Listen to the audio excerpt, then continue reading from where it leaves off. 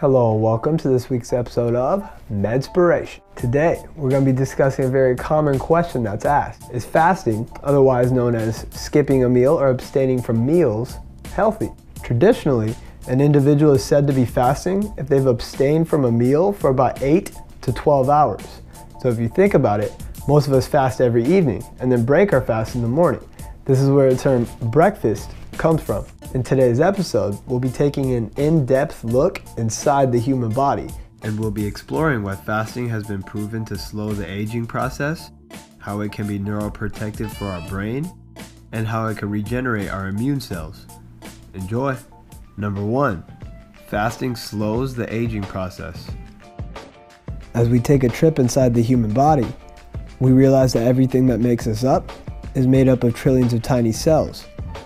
Over time, these cells wear out or get damaged, but new cells grow and divide to replace the old ones. In a time span of about 10 years, our body replaces entire bones and organs. Our diet plays an important role on the rate at which our cells divide. Every day, cells clone themselves into billions to battle wear and tear on our organs. The DNA inside each cell gets copied, the old cells die off, and the new ones take their place. But the copying system isn't perfect. Any imperfections in our DNA are also duplicated. Over a lifetime, we make so many copies of ourselves that even the tiniest defects accumulate. It's like using a photocopier. Copies made from copies degrade in quality. Since we replace our body every 10 years, by the time we're 70, it's a 7th generation copy of our baby face. Each time a cell copies itself, it loses a tiny piece from the end of its chromosome. These ends are called telomeres.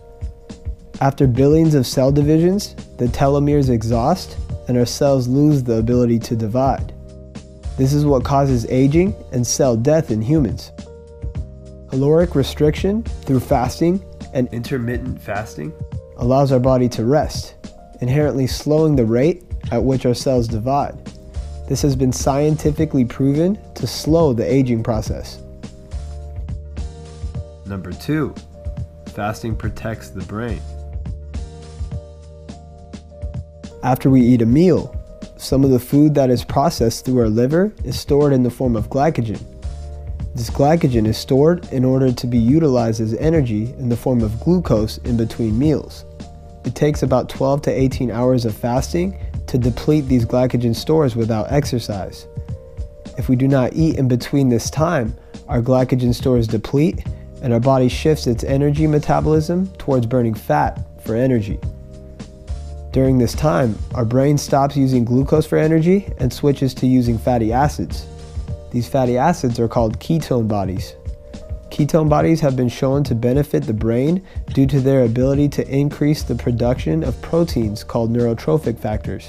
These factors increase the number of mitochondria and positively affect the growth, connections, and synapses of neurons. Evolutionary theories hypothesize that when our ancestors would hunt for a couple days without success, being in a fasting state for a prolonged period of time influenced the production of these neurotrophic factors in order to enhance their focus and ability to catch their prey.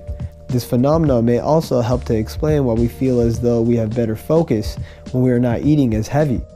Number 3. Fasting regenerates immune cells. Cycles of fasting not only protect against immune system damage, a major side effect of chemotherapy, but also induce immune system regeneration, shifting stem cells from a dormant state to a state of self-renewal. This can actually boost our immune system over time. Christians, Jews, Confucians, Hindus, Muslims, and other religions have followed the practice of fasting for thousands of years.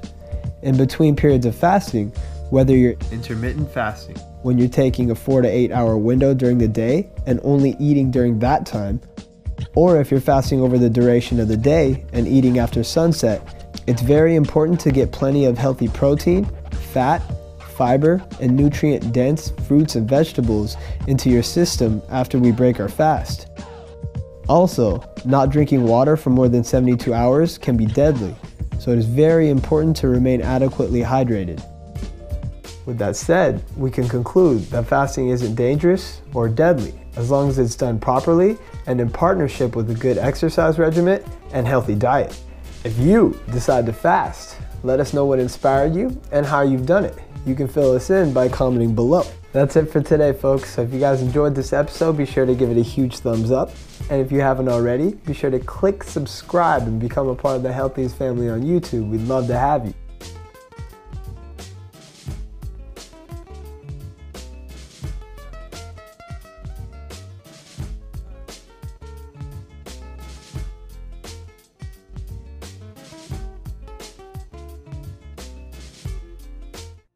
What's up, ladies and gentlemen? So we made this video because one of our Instagram followers recommended it to us. So if you have any content you would like for us to research and make a video on, be sure to comment below and let us know, and I'll see what I could do.